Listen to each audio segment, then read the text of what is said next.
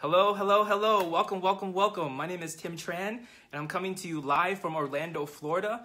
There's this weird lighting real quick, so let me kind of adjust this. But I want to welcome you today to Finish Strong Friday. And there's a topic that I want to talk to you about, which is how to win this week and every single week moving forward. So, as people come on, wanted to kind of just drop me a hello and tell me where you're coming from. If you ever do kind of like one of these lives, there's something that's interesting that happens.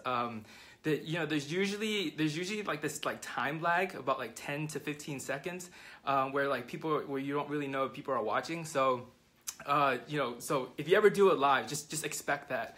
Real quick, let me kind of adjust. The lighting's kind of really weird. So welcome. So today's topic, I wanted to kind of just really kind of talk to you about today, and really every single Friday is going to be Finish Strong Friday. So Finish Strong Friday. So today's topic particularly is going to be how to win this week and every single week after that, even if you're stuck. And so that's the topic. But before I get into that, I wanted to kind of do a few housekeeping for this page. I know that there's a bunch of people that have come in. Hi, Diane. There's a bunch of people that have come in, and we wanted to kind of make sure that everybody understands how to navigate. So if you kind of see what's been happening this week, it's actually pretty incredible. You have somebody like Jay Lehman, Jiggy J, who came out on Monday and talked about mindset, ex-pro football NFL player, saw the opportunity and then now has built a diamond business level in USANA. Then you had Dr. Norm and Barbara who came on Tuesday, and they were talking about, they were kind of talking about how to get people to a presentation. And so they built to become a Ruby, and so they have an enormous experience on Tuesday. And so Tuesday is going to be Ask a Leader. So you kind of leverage off of that. And then on Wednesday, you had Jeremy Stansfield, the living legend himself, Mr. Jeremy Stansfield, who talked about PPP and shared his story and how he created this massive momentum in his business. And so there's something magical that's happening on this page. And so a few things to really get the most out of this page. If you guys haven't already, if you're adding people to your team, if you're adding people to this page, and they're your teammates, one thing I would suggest you do is when they enter into this group, I would go to the pin post, or at least tell them to go to the pin post and tag them in the comments in the pin post, so that way they have a chance to see it. The second thing I would recommend is, because there's so much that's going on, that I would recommend, because the way the Facebook algorithm works, sometimes you may not see it, it may not show up in your news feed, and so one of the things to guarantee that that you're getting value and that you're actually seeing the post is if you actually go to the USANA USA page, and if you look right here, if you can see, there's a join button right there. And so what you want to do is you want to turn on the notification. I don't know if you guys can see that, but you want to turn on the notification, like right there, and where it says edit settings right there, you want to turn on where it says all post. And so that way you can guarantee that you're actually seeing all the stuff that's in this page. And then the third thing I would recommend is interact with the group, interact with the comments. As you interact with the people, one of the things that I find really helpful is that if people start to interact, and after the video or after kind of the training that somebody does, give an insight on what people are, what you've gotten out of that video. So then, when people are going through the comments, they've seen some of the insights. And so some of the insights that you may have picked up, other people could learn from you. And so it goes vice versa. And so everybody's learning from everybody, and everybody's leveraging off of this. And so I think this group has been extremely special. Something that a couple of the leaders in the United States have come together and really kind of done something amazing. And so, think about it from your perspective. If you find value from this, think about, how you can leverage your team. Think about how you can leverage some of these leaders by letting them train your teammates. And so, share this. I would encourage you find it helpful, get your teams part of this group and getting them interacting and teaching those people to, number one, tag people in the pin post. Number two, turn on the notification, and number 3, interact with people and give insights within comments. So that's just kind of, that's just wanted to kind of do a few housekeeping things just to see, because I know a lot of people have recently joined, and you want to make sure that, you know, everybody's kind of on the same page with this stuff. But so anyways, let's get back to the topic. So the topic is how to win this week and every single week after that, even if you're stuck. And so I want to tell you a little bit of story. You know, when one of the people that we or at least like I follow is Tony Robbins. And so, you know, if you follow Tony Robbins long enough, you know, he tells a lot of amazing stories. And so one of the stories that he tells is when he used to work with Andre Agassi. And so back in the day if you guys don't know who Andre Agassi is, he's a tennis player, but he was the #1 tennis player for the longest time. And what happened was, like, he was not just the #1, but he was like extremely dominant for a good amount of time. And so there got to be a point where he actually started to slip, and he started to go on this losing streak. And all of a sudden, like, one person beat him, another person beat him, and all of a sudden he got into like this rut. And then, you know, his girlfriend at the time followed Tony, and she was saying, "Hey, Andre, you know, like, I know this guy Tony Robbins. You know, you should, you know, he's worked with a lot of athletes also, and on mindset and things like that, and you should probably go see him." And so Andre kind of, you know, for a while he was just like, "No, I don't want to go see Tony Robbins, this like foo-foo, like fluffy guy." And so, but eventually he got to a point where he convinced, his girlfriend convinced him to go see Tony. And so then when he got to Tony, he was like, he knocked on the door, he got into his office, and he just said, "Okay, just go ahead, just do your thing," right? And he crossed his arms, and he was kind of like, you know, he's very standoffish. And so Tony goes, "Excuse me, first off, you came here and you're the one that's been losing." And so they kind of got talking, and they realized, and then so he started to talk. He said, and Tony asked him, Tony asked, if you remember, like, when was the last time that you won? Can you remember the last time that you actually won? And so he went back to the time where I think it was like a championship game, and they had this film of him like walking out, and his physiology and his body language was you know, powerful, and you know, they got a close up of him that, like, he was driving the ball and he was about to serve it, but he had this look in his eyes to the other opponent, and he was just like, I'm about to destroy you. And so when Tony showed him that clip, he asked him, like, "Do you remember that time?" And Andre said, "Of course." And he said, and Tony said, like, just look how your body was. Think about your mentality. Your whole physiology was there. The way, I mean, like even without saying a word, you knew, you had the expectation that you were gonna win. And then what he did was he panned over to another video, and the other video was him. The moment where he started to go on all these losing streaks. It was the tennis match where he started going on all these losing streaks, and you saw the physiology where, like, you know, he's balancing kind of slow, and you know, his body language, like, he looked like he's almost scared to the point where he was about to lose the match. And so he gave Andre these two different perspectives of himself. And so it wasn't the fact that he didn't have the skill. It was the fact that it was all in his mind. And on one side, he had the expectation of winning. He had the expectation that he was going to go out and crush it, and his whole physiology just completely changed. And so today, that's what I wanted to talk to you about is how to win, even if you're stuck this week and every week moving forward. And so, you know, in USANA, it's a little bit different. And, you know, when we win in business, it doesn't mean that somebody else has to lose.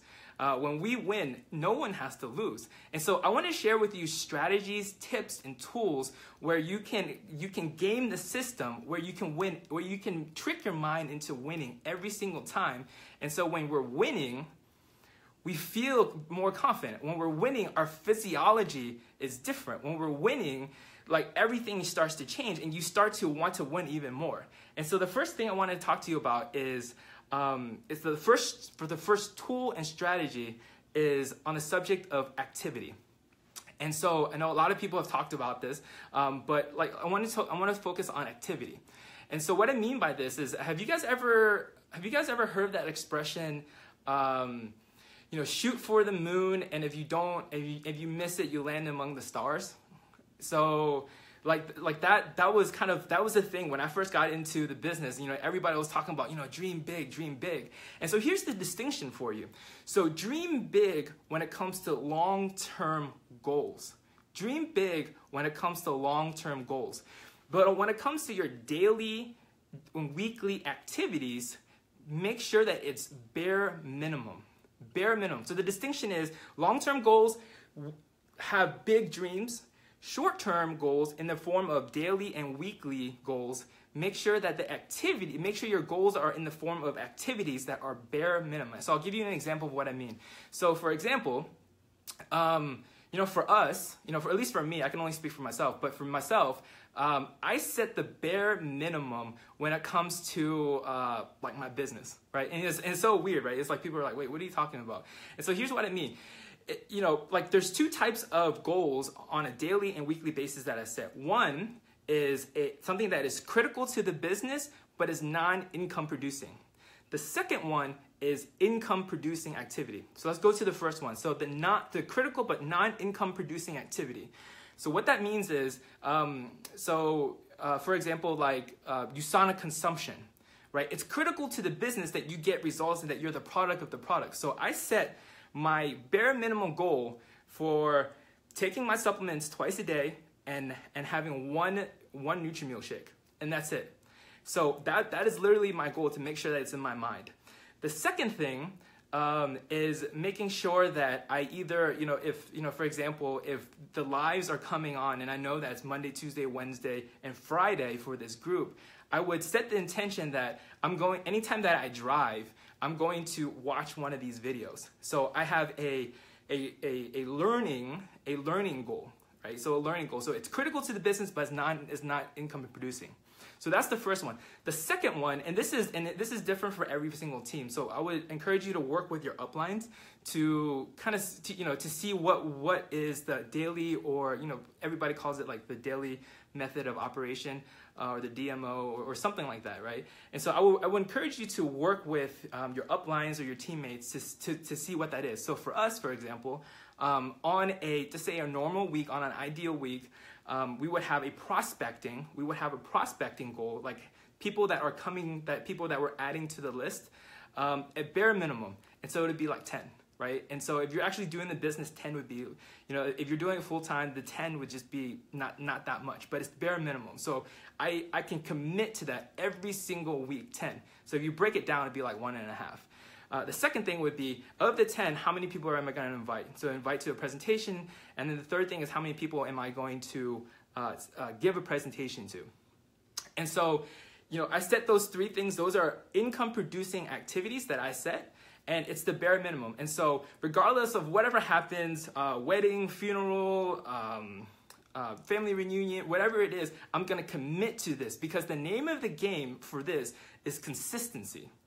Like, do you guys get that? Like, the name of the game right here is consistency. And so if you're having these bare minimum goals and you're consistent with them, you're gonna feel good about yourself, right? And so I'll give you, I'll show you, I'll kind of give you an example of where it shows up in other areas. There was a guy that was, I think he was like a really high general, and he gave a commencement speech at a graduation. And the thing that he said about like his success in getting to the top, and kind of getting to the level that he got, was he said that every single day he made his bed. Every single day he made his bed. And that was the secret to the success. So it was the simple task that he committed to every single day. So regardless of whatever happened during that day, when he came back, he felt good about himself because his bed was made. Right? It was that simple task that he could commit to. And so when you trick yourself, or when you kind of mind hack yourself into saying, like, when you're setting yourself a goal and you're actually doing it, it feels good. You feel good about yourself. So the bare minimum for your short-term goals is something that you can commit to. And so that's something that I would encourage you guys to do. That's the distinction, is commit to something, something that is income producing and critical, but not income producing activities.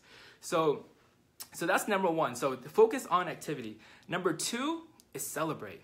Like for us, like especially with me, I'm the type of person that when we set a goal, like I'm just thinking about the goal, and even when we are about to hit that goal, I'm always thinking about the next thing. And then when we actually hit the goal, I don't really do a good job celebrating. And so one of the things that we have some mentors and our upline mentors, one of the things that they've encouraged us to do is like celebrate more, because that's kind of part of the journey, right? So to be consistent in this journey, you got to feel good about yourself. You got to feel, good about your milestones. And so when we hit, like, for example, we recently just hit Emerald Director.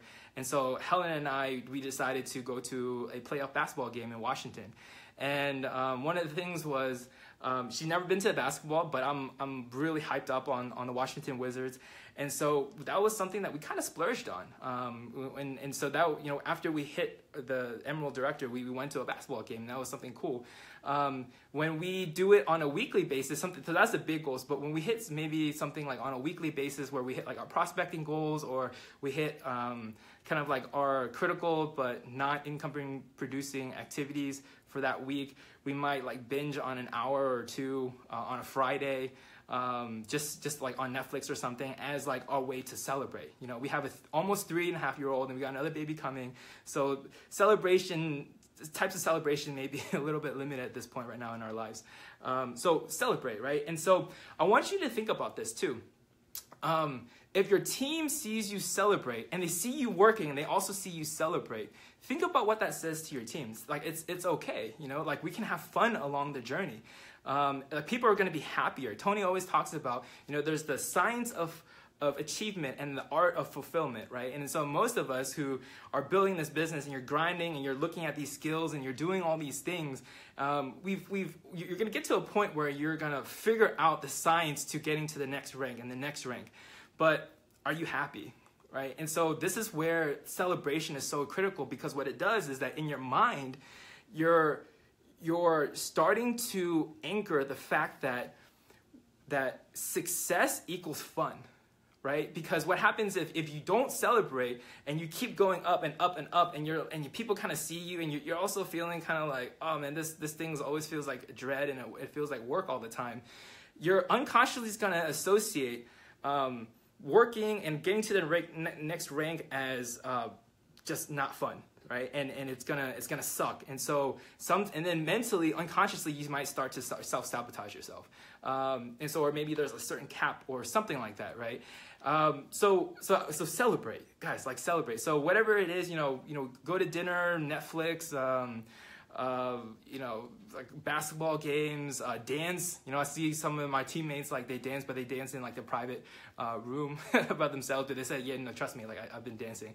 So yeah, celebrate. And then the third key I want to share with you, and this is kind of like the secret sauce.